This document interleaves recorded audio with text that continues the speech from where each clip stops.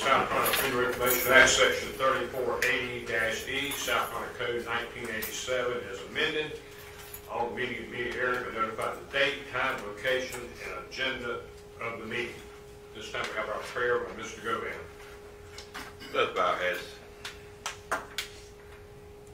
Father, we ask that you will give us the skills and the ability, Lord, to make decisions that are in the best interest of our children in this community. We ask, God, that you will allow us to come up with some solutions that will provide for the safety of our children as well. This we ask in your name. Amen. Amen. Now stand for the pledge. Pledge allegiance to the flag of the United States of America and to the republic for which it stands, one nation, under God, indivisible, with liberty and justice for all.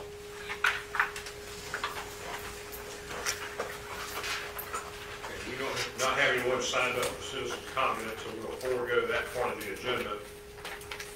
We go to consent items, minutes, June 13, 2022, regular meeting, June 17, 2022, board retreat, and minutes, June 30, 2022, special call meeting. Mr. Chairman, I move that we accept all three. Second. Motion second. Any discussion? Hearing none, all in favor of the motion? Aye.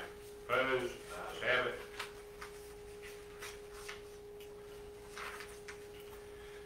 Next, regular Darlington County Board of Education meeting scheduled for August 8, 2022 at 6 p.m. in the board training room here at the administrative offices.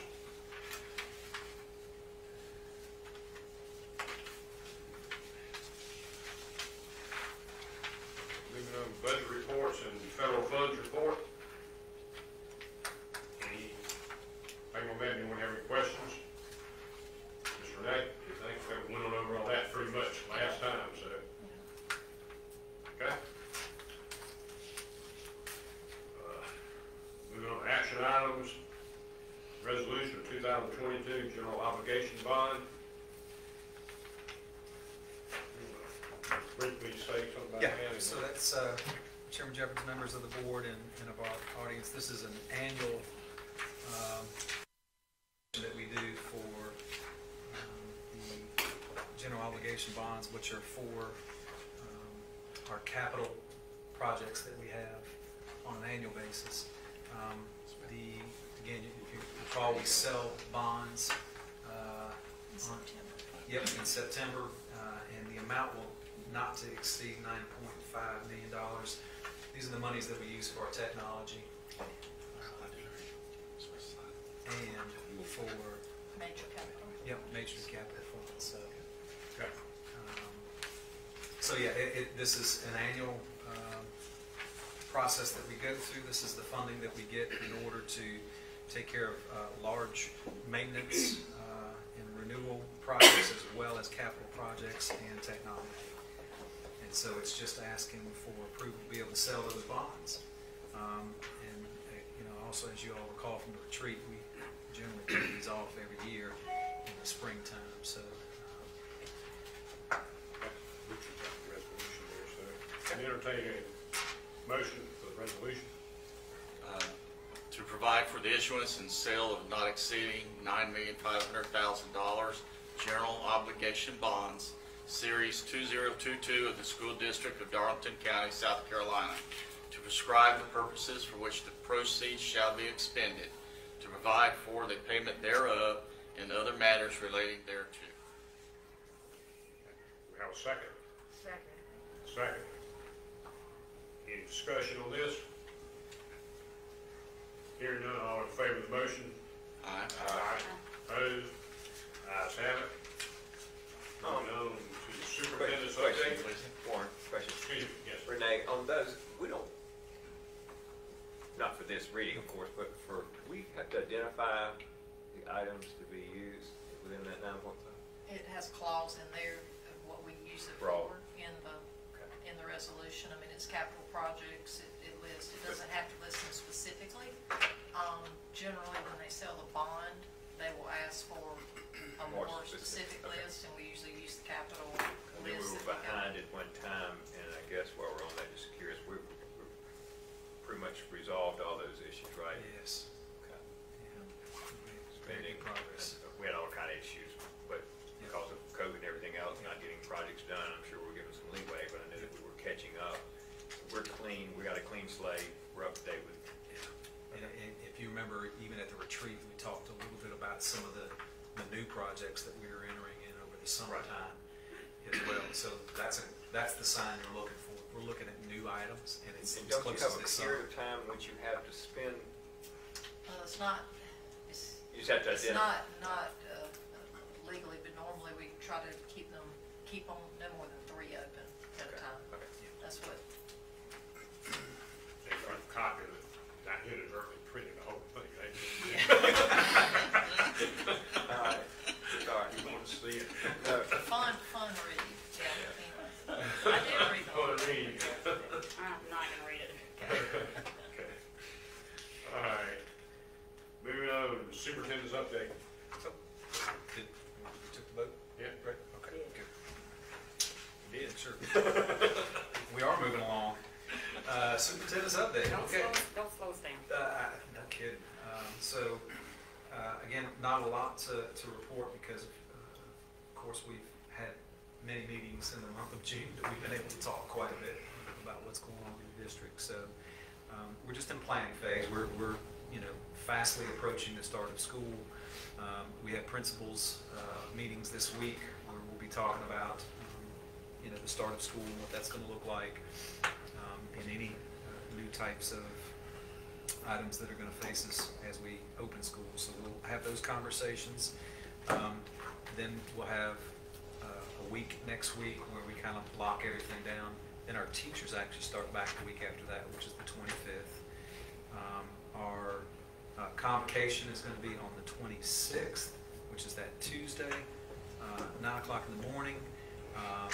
And again, as I've kind of mentioned in the past, we are going to stick to the method of delivering that where not everybody in the district will be in one place. We haven't really had a chance to do that in a few years. So if you remember 2 years ago, we met in Darlington at Kane Elementary, and then we live streamed everywhere else and allowed everybody to stay at their home schools. So we're going to do that again. Last year we were in Hartsville, and so the Hartsville area attended at the gym, at the arena, and then everybody else was able to watch in their locations. This year we'll actually be in Lamar. So this will be, again, we were in Darlington 2 years ago, Hartsville last year, we'll be in Lamar this year. In the gymnasium for the Lamar area schools, those employees will attend in the gym with us. And then we'll live stream to the other schools, and they'll be able to watch those in their general areas. So it tends to work out pretty good. That means people aren't having to travel across the district. Me personally, I like having 1,600 of us in one space and getting a chance to interact with each other. But I just think that that's one of the things technology is teaching us, is there's some more efficient ways of doing things, and I think our employees have responded pretty well to not having to drive as much too. So that's what we're planning on for convocation. What date is that? The 26th, Tuesday the 26th, from 9 to 11. And it won't be any later than that. It could, that's the plan, is for 2 hours, but I think we'll be able to have it done a little bit sooner than that. And then, of course, our students start with us on August 1st this year. So Monday, August 1st will be the first day of school. Registration, I've mentioned this as well. We're reopening our online registration process, which will be next Monday, the 18th. So we have about 2/3 of our students registered currently. So we're trying to get that last third, or anybody new that's moved into the area, taken care of. We'll be putting out phone messages, social media, emails. Our schools will be contacting their particular students that they have, that they're showing that they have not registered. And again, just as an FYI, if a family or student is not registered by the first day of school, they cannot attend school. So We do not have our schools open for registration during school hours. That'll be for after school. So anybody that's not registered by August 1st, and preferably during this online time, the 18th through the 24th, will have to wait until after school to register. Now, when you say after school, are you referring to, when you say after school, are you referring to August 2nd? Or are you August referring 1st, to after school. on August 1st? Yeah. What we don't want to do, and what, our schools need to be teaching and need to be conducting instruction August 1st as soon as we start. And what we don't want is our lobby areas and offices overrun with folks that haven't done what everybody else has, which is register for school. So it's worked out really well the past few years as far as getting people to get registered and taken care of. We also understand you may be new to the area, you may move, the week of school. We understand that. So we can accommodate that. But I think our schools really appreciate being able to get down to business immediately on that first day of school. And like I said, we've got 2/3 of our students registered already, which is a great number. And so I think we'll get most of everybody else taken care of that following week. But the reason I ask that is because I think it's important that we get that word out, because you will have people the first day. And the ripple effect of that is that people will call board members to ask the same question. So I think, and since you were doing the Facebook Live, I think that I don't know how we do it, but I think that we need to make every effort we can to do that. Absolutely. And Mr. Govan, we've done this for the past 2 years. So we've actually done this exact same situation the past 2 years and made sure to message to everybody as much as we can message, right, to parents to make sure to get their children registered. So again, we'll do everything we can to let them know about it. And for the folks that don't know about it and don't get their children registered, we'll see them after school on the 1st. How are the virtual academy numbers looking? They're pretty consistent with last year on the elementary and middle school, which is, I think the maximum we're allowed to put in there is 300 for grades, first grade through 8th. 270 is what, and I think we'll be holding in that 220 to 250 range at this point in time. And then high school, that the requests that we have are similar to what we had last year. We're looking at, again, making sure we can cover all the classes that the students need and how we're going to do that. So we're also looking at some new ways to cover those classes too. So for example, we've had to pull teachers from across the district to teach during their planning times, or that's one of their teaching times, right? So they may have 2 in-person and 1 virtual, or they may have 3 in-person and do a virtual on their own. We're actually, the software and technology we have now, we can take that on more ourselves and have teachers that teach the South Carolina standards do that, but we don't employ them, so they're not ours. And we're not necessarily depending on our own people to teach an extra load, just so we can cover the classes for the students. So.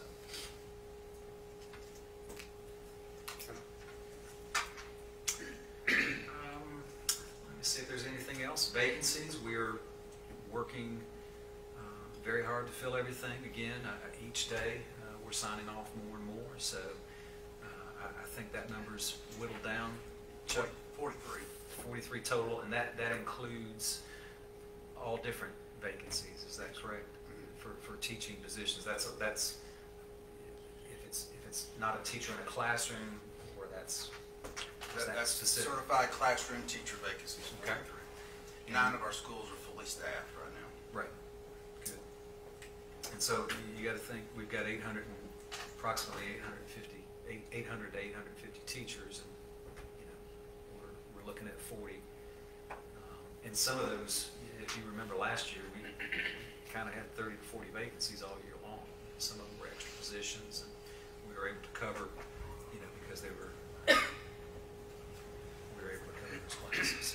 Don't anticipate any issues. We're not in any significant stress in comparison to prior years. We have plans for any classroom to have a certified person in at the start of the school year. So, feel good about that. I will once again thank the board for your efforts with the budget to allow our teachers their raise and to allow all of our other employees their raise. I've gotten a lot of positive feedback since the last meeting, and people saying thank you, and so you need to hear that too.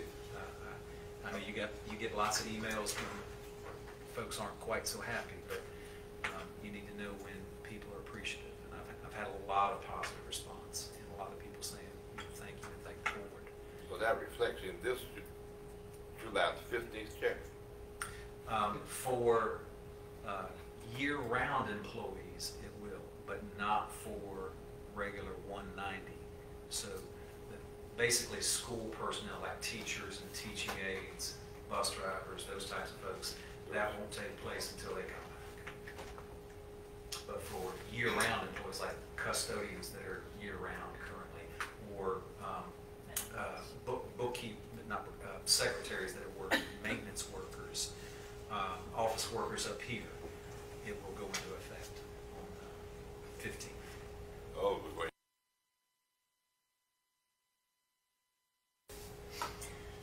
And that's, again, that's the superintendent's report. We're just planning and getting ready, and it's coming quickly. This has been a Short summer. I'm glad we got out early because we're coming back early. So, but I think we'll all be grateful by the time October rolls around.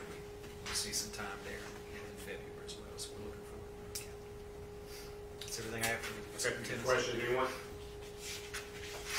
Okay, we'll move on to board member input. Mr. Morris.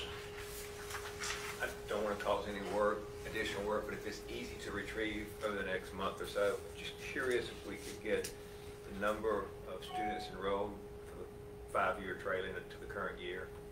And then when we started virtual, the same for those, which are virtual and which are in person. And then likewise with employees, total number of employees. And do you break it down, or can you easily, don't do a bunch of work, but if it's easy to break down between administrative and classroom, I say administrative and ancillary, other, if that makes sense. Yep. And so, and we probably need to do it by fund too, because, we're using ESSER funds to pay for a lot of positions right now that are what we call short-term positions, like part-time teaching assistants. So we, should be able to get it by fund as well to kind of give you an idea of what that is. While you mentioned that, how have y'all been or able to find, again, they give us this money and they give us a time period to spend it, and it's so difficult to put the programs in place because we couldn't get the personnel in place, and we talked about going to get retirees, going to do this. How has that been? Have we been able to find people to do the reading recovery or doing all the remediation that needed to be done, or still needs to be done, but how did that go? I hate to say we haven't got much of a report on. So we've actually got data to show, kids that were involved with reading recovery and reading interventions, for example. So if an interventionist touched a student, or if a reading recovery teacher touched a student, we've been able to follow them and get their data, so we can, my plan is when we do the normal annual data presentation of SC Ready, when those scores are not embargoed anymore, we present those scores. We can talk also about the students that have been touched by some of these other programs that are auxiliary programs, right, from the ESSER lines. But to your question about how we've been able to fill positions, it's been hit or miss. One time we talked about giving stipends to someone who wanted to work overtime, additional time, and how could we do it? Could we do it? What are some creative ways of giving our own people opportunities, yet accomplishing our goal of being able to tend to those people? Say, okay, I got a class at 3:30. I'll offer this from 4 to 6. Whatever could be done to bridge that gap, and I know we couldn't find the people, it was gonna be difficult. So anyway, I just didn't know what. So you know, to your point, and I think, you know, everybody felt this past year,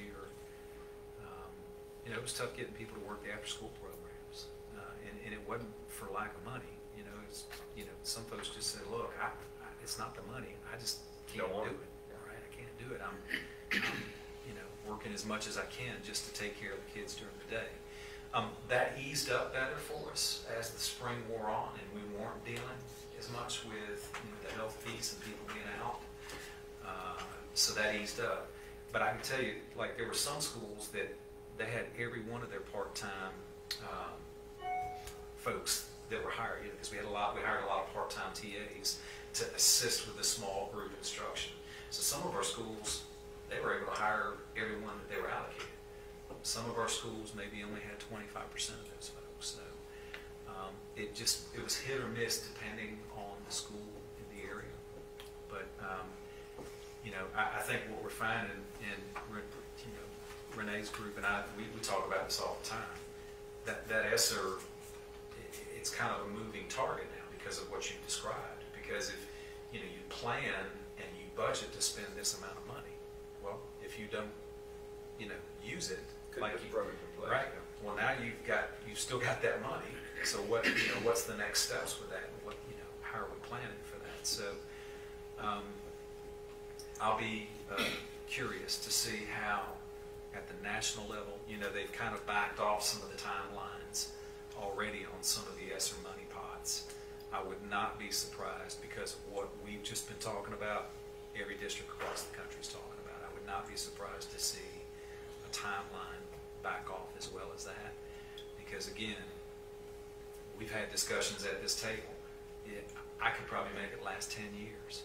I could have a plan in place to make sure that we utilize that money for the next 10 years in an efficient way, you know.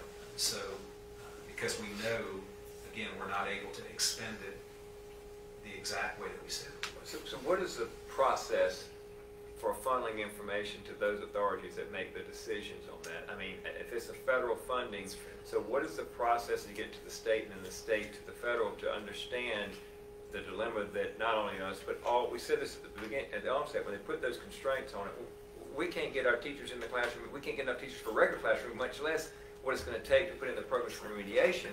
So have we been funneling it, or is there someone, I mean, is there an organization, is there a group, or, I mean, I'm asking, I mean, we talk about it, we beat it around, but there's got to be some way of communicating. You know, we bring this up, superintendents bring this up at the state level, you know, on a monthly basis. So we talk to the state education department, and they tell us, you know, it's pretty much a federal decision, you know, that it's pretty much out of their hands. But they've got to be the lobbyists to go, I mean, you follow me? I would assume. Absolutely. Absolutely. So then you talk about, you know, our legislators, and we talk about folks that have voices in Washington that potentially are in our state that could carry that message. So, you know, the key with anything that is done at the federal level, it's a harder wall to climb, but it can still be climbed. All right, so I'll close that set of questions a second with when we, and if we ever do our legislative gathering again, could we consider bringing in the federal boards? I mean, why are they, I mean, again, there's only so much we can do at the state level, okay? We beat it, we're dictated to. So if we want someone to listen to us, especially now when the federal funds are such a large portion of what we're doing and guiding and directing, they need to hear how they're really being used and the dilemma that we're having, the problem we're having with able to use that if someone's going to get back. I mean, we can't just sit and talk about it in circles among ourselves and nothing's really being done. Where are they getting their information to go back and make these decisions? So just put it in your hat, if we ever get together again, it'd be neat to ask those guys to come. I mean, our entire state. So I agree. Last one, now quit. So we're getting ready to start back school. As you say, it sure did go quick. With health, we know there's a bunch of COVID going around. It seems to be treated differently than what it has been in the past. Obviously, we've learned, we've done, it's almost becoming a part of our everyday. I mean, we had a ton in our workforce and how it's treated. So are we already having conversations now about when we go in, how do we might as well go and start talking about it, because it will be here. And there will be cases there every day. I mean, we had 4 on our floor, we had 12 in our building. I mean, so, but they aren't sick. No one's, we haven't talked about it. It's just something that happens. But what are we going to do at the school level? What is the state talking about? What's the protocol with the new whatever? Right. Whatever the new is. Right. There will be a new. It is a new. It is a different strain. Every time we talk about the booster shots, now they're saying that the booster shots don't last 30 days. They're talking about forget it. Doesn't. There's all kind of crazy new stuff, but no one's been compiling. We just don't talk about it, which I'm fine with. Don't get me wrong, but we're going to have to discuss it. We're going to have to decide on a game plan for us and everybody else, how we want to treat things. Yeah, and Jamie, it's interesting. We were having this conversation this morning, because we've got to talk to our principals about it. And if you've noticed, you're not hearing a lot. And it's not who's the contact. It's not this. It's not we're out 5 days, 10 days, students, the whole class. None of that's going on at the workplace, and everybody's doing fine. Yeah. So if you take the lead from where we ended the school year and what's kind of transpired over the summertime as well, that it's going back to if you're sick, you stay home. Like you would with any other situation, you need to stay home. End of story. Okay. That's pretty much where we're at this point in time. Are we still offering the testing out here? We are. We are. So we'll continue to do that? As long as we're not having to pay for it. So, as long as we're not having to pay for it. Is anybody using it? Yeah. Yeah, you'd be surprised over the past couple weeks. It's kind of picked up a little bit. So, I've actually used it a couple times just to make sure. Just for fun, you missed it? Not just for fun, but just to make sure if I'm going to be around some folks that I'm worried about. I don't want to get anybody sick. But He ain't worried about us. Yeah. He ain't kids for us. But he'd like to get rid of a few of us. Again, you're just not hearing a collective conversation about this. And so what you are hearing is if you test positive, that you need to stay home, from the time you had symptoms or from the time you tested positive, you need to stay home for 5 days. That's what the medical profession is telling everybody. And then you can come back, with a mask for the next 5 days. That's what the medical professionals are recommending, right? But, I think, to your point, we're not hearing about as much severe illness at all. In fact, a lot of the people I'm talking to that are testing positive, they don't have any significant symptoms. They're finding it out, because they go in to have a test done, for something else, and they test positive. Doesn't mean it's gone away, and it doesn't mean that people aren't, getting sick, because I know some other folks that said, hey, I wasn't expecting much, and, But we had the thing about regular shot, 1 booster, 2 boosters, 4 boosters. There's no protocol because boosters are so worn out and gone. When's the last time? So do I start over from scratch? there's no recommendations.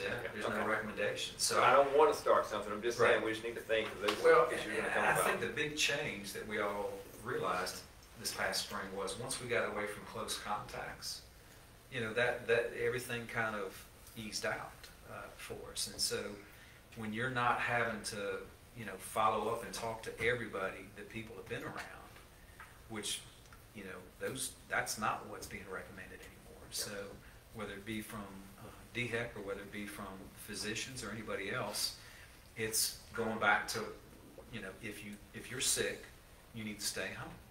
If you test positive, you need to stay home for 5 days from the time you had symptoms or from the time you tested, and then come back to school, come back to work. And so I don't think, one of the things we were talking about earlier today was when we get to the point where it's not 5 days anymore, I think that's when you'll really see things.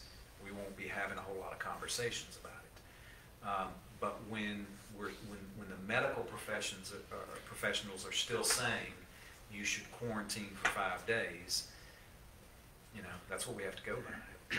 So, it's all game plan. It's a fair question because when's the last time we've really talked about it, right? And so here we are about ready to start school again, but I think we're all wanting to be as realistic about what we're dealing with. We want everybody to be safe, but at the same time, we also recognize we got to conduct school, and we got to have our kids in school, and we got to have our staff with us too. So if they have it now, are they paid on the medical leave now? It is still, we still have Still the have COVID leave policy in place. Okay. And like I said, I think when they start to change that 5-day piece, then all of a sudden I think we can have some other conversations about that. But you know, one of the things is if the medical professional is saying you have to stay out of work, you know, think about that in comparison to some of the other types of illnesses. If I had a cold in the past and I felt good enough to be at work, I just stayed at work. And you know, You don't have that option now. you don't have that option, right? So it's still, if your medical professional says you can't be at work or you can't be at whatever, I think until we get some leniency with that, we still have to keep working through it. But So that's the only CDC or DHEC kind of governance that's on us for this starting school year right now is the 5-day. at this point in time, So there's nothing with family members, cousins, brothers, aunts, uncles, whatever, it's just you and then Monica. it's just you. So. It's good, I mean, it's worked good, everybody seems to be, Well, and I think, adjusting to it. you know, the medical professionals will tell you, you know, you've got one you're pretty close to, that I think we're now on version 4 or 5, and each, you know, version is less and less, you know, of an impact medically. So, you know, I think what we're seeing is the more and more it's out there, the more and more people aren't affected by it as negatively, certainly as we dealt with the past couple of years. So, listen, we want to keep our kids safe, we want to keep our staff safe, we want to conduct school. We just got to find that road down the middle of it to where we keep everybody in and take care of them. So. Okay. You go, Shane? Good. Charles? Doing 2 things. The back-to-school events that typically held during the school, beginning of school, there will be one on July the 30th at Pride Park. That one's going to be in the morning. I think it's 10 to 12. And the other is July the 28th, and that's going to be at Hartsville High School on the backside as it did last year, on the Washington Street side. And it's from 3 to 5 or 3 to 6. And it will be a drive through, so you'll just drive through, pick your bags or pick whatever they're going to give out and keep it rolling. Okay. That's it. Good. Richard? I'd just like to thank all our teachers and employees for a great year this past year, and let's all look forward to a new year and new opportunities. Ms. Kelly? Good? Good. No? No? Okay. Well, we've already heard about vacancies, so I don't have to ask about those. So 43, right? So hopefully by next meeting, we'll have 3. You said it. You heard him. He said, you said it. You said it. You said He 0? He said 0. Zero. Yep. Sounds good to me. He's I going think to Florence County said they had 0, right? The paper in there. Right. I don't think they mentioned their salaries though. They did mention salary. I think that was mentioned.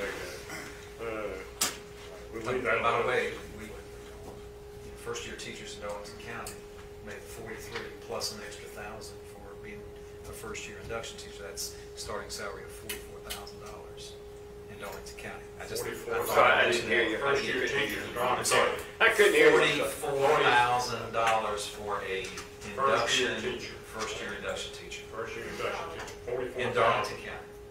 I said Darlington County. I'm not sure about those folks around us. just make sure I can hear you.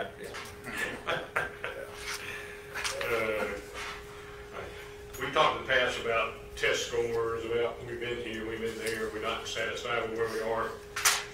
I know, I think one school I know of, especially met all the goals, that's Lamar Spalding, and maybe some more, I'm not sure. There are. And not just calling on, make sure everybody gets recognized. And you're always complaining about not here. Well, so congratulations to them for meeting all their goals so far. And I'm sure there's some others too. There's no secret about that one. So, yeah, we are making progress, people.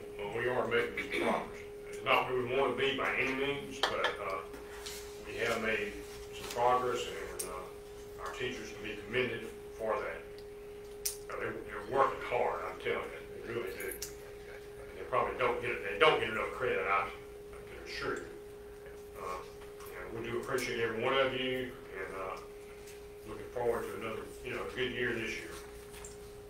All right? Absolutely. And you get to start back early, so July 25th, so you get an opportunity sooner than later. All right, we'll move on. Didn't have to end on that.